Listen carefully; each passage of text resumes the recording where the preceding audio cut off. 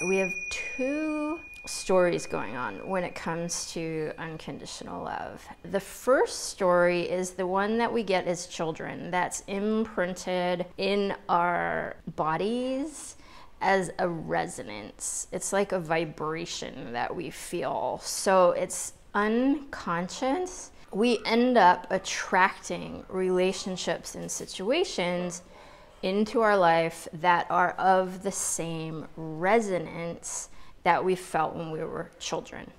And what happens is we associate this resonance with unconditional love. So this concept of unconditional love, the first thing to become aware of is this unconscious resonance and why we so often repeat the same pattern throughout our life. And then the second piece is that we have a conscious story of love, which is get married, have kids, live happily ever after, which is actually a fairy tale. So we have these two different narratives going on around unconditional love, and actually neither of them are unconditional love. So it's really great to start to unpack this and to see the illusion between both storylines. So the real work now starts in,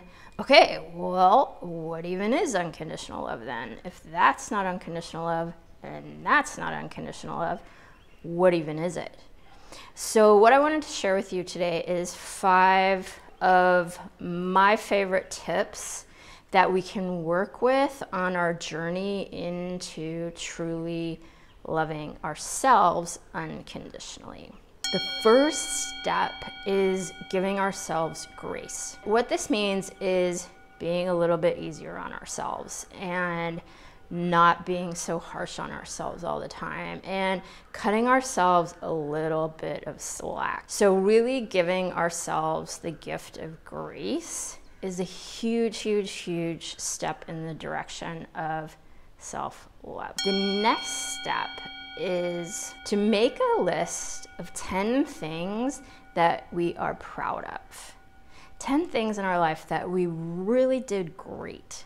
10 things in our lives that we can say, wow, that really was something that I feel good about.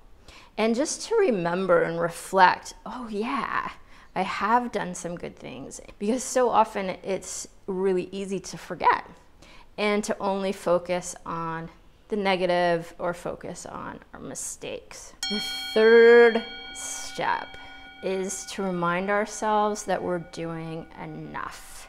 It can be really easy when we get on this self-discovery journey to feel like we have to do all the things all the time. And that's just not true. And what that does is it spins us out and actually creates the opposite effect. So we think we're not doing enough, we should be meditating for 2 hours a day and we're only meditating for 15 minutes. You know, we start to set these really high expectations for ourselves on our self-discovery path that we're not doing enough. And really what I like to recommend is that you find your own routine that is manageable. So starting off with 5 minutes of meditation a day or 10 minutes of meditation a day, and then slowly working up. What I recommend in my program with my clients is the hour of power. And what we do is we take an hour aside in the morning, an hour aside in the evening, and we break that hour down. So we do 15 minutes of breath work, we do 15 minutes of journaling, and then we do a half an hour of yoga in that hour. Change really does require some work. You can just start small and manageable. You're doing enough. The next step is to look at how far you've come. So it can be really easy to always be looking forward and always be focused on your future goals instead of taking inventory right here and right now of, oh yeah, oh my gosh, you know, remember where I was 10 years ago? Look how far I am now.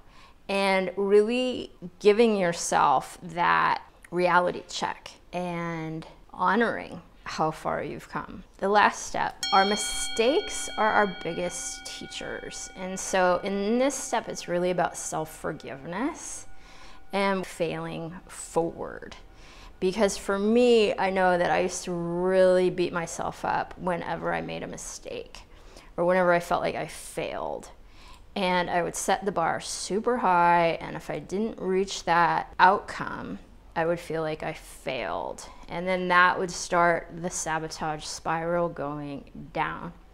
And my new approach, which is super awesome, is that it's about failing forward. To actually realize to get anywhere, to make any kind of change, requires making mistakes. And it requires failing. It requires not knowing what the heck we're doing and doing it anyway, and learning from our mistakes. Our mistakes and our failures are really our biggest teachers, and they are what have brought us exactly to where we are now. And without failing and without making mistakes, we can never make progress. We can never learn anything new. And it requires a lot of falling on our heads or having big wipeouts to realize, oh my gosh, that was a fail. But guess what? I really learned something from that.